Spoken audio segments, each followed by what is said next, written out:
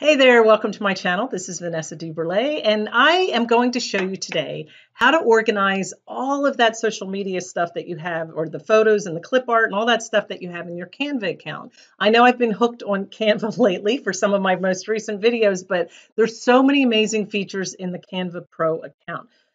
We're going to talk about how to organize everything in there into folders, and this is one of the features that you get when you go to the Pro account. So let's go ahead and dig right in. Here I am on my home page. Just go in and click one of your designs. That's the fastest way to go in instead of sitting there and trying to create something new. And I'm going to go under all of the images that have been uploaded. Those are the images that we're going to organize. I don't know about you, but I have got tons in there. Now, one of the things this has caused me to do is to go in and delete a lot of things that I don't want. You can see here that I've got a little image of a puppet. I'm getting ready to create a channel for read alouds, and I'm going to use, I'm just kind of testing the theory that you don't have to show your face on a YouTube channel, and this is going to be Nana, and she's going to do all of my read alouds for me on the channel. So I've been kind of working on that. I don't have anything in a folder for this channel, so I'll show you how I create that. You're going to go over here to the left, and you're going to scroll all the way to the bottom, and it says folders. Now, when you get in there, it's going to say all your designs, likes, purchased, and shared with you. I don't use any of these. I create my own. So you can see below that I have lots of folders created. My son uses my account, so he's got his stuff in there. So that's actually why we started getting organized, because there's so much. Here we're going to hit Create New, and I'm going to give it a name. I'm going to call it Nana's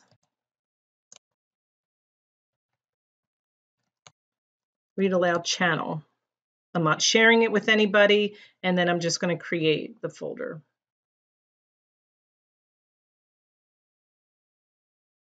Now here it says your folder's empty. What are you going to do? I'm going to go all the way back up to my uploads, and right here where you see the three little dots, it says, what do you want to do? I want to move it to a folder. Now I'm going to move all three of them into the folder. They're in alphabetical order. And just click the folder that you want to put them in.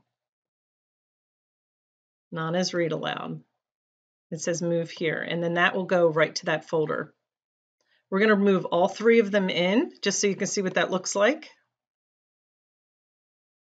You can just type the N, and that will bring it up as well.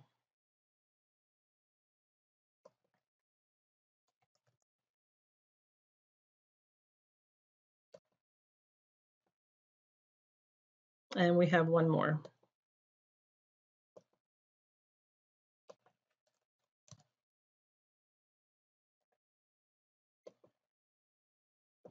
Now let's go down and see what that looks like. I want to start working with these and making designs, thumbnails, whatever. Two things will happen. One, that's the most recent folder that I've been in. So you can see here that that's at the top. Or I can go into where it says folders. And I can go down. I can actually, the easiest thing to do is just type it in at the top, do a search, and it comes up. So those are all the images that I have in that folder. So now if I want to create a design, it's right here ready to go, and I can move my images over and I can work with them, and they're very easy to find. And let me just show you another folder that I have. I have some clip art that I've saved in this folder here. And now I can get to it very quickly. I don't have to scroll and scroll and scroll through all that other stuff. So I hope this was helpful. Remember, to create that folder, you're going to go all the way to the bottom. Now this is the Pro account. And I have a link below where you can get a 30-day free trial. I'm going to be honest with you, I put that off forever. The free account is amazing. I'm not going to discount that, but there's some little things like this that just make it easier to use the whole program, and you get some extra features. And I've been going over a lot of those extra features. I'll put the playlist at the end of the video of some of the features that I've already made videos about, and I'll keep making them, but there's a lot of neat stuff in there. So definitely check it out. It's free for 30 days. And if you find you're not using it, then go back to the free one. That's simple. Thank you for watching. Don't forget to subscribe, and I'll see you on the next video.